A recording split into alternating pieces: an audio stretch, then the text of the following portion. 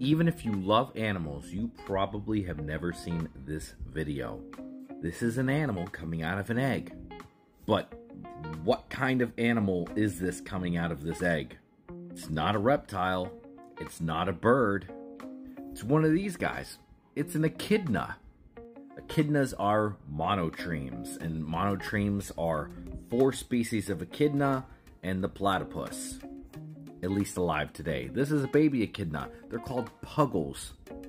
Now, why would a mammal lay an egg? Well, it's actually thought to be a pretty ancient trait. Monotremes are only found in Australia and New Guinea, and it's believed as the marsupials came to Australia, they outcompeted all of the monotremes except for some of the ones that lived in the water. And it's believed that the ancestors of the echidna were semi-aquatic, and they and the platypus are the only monotremes left.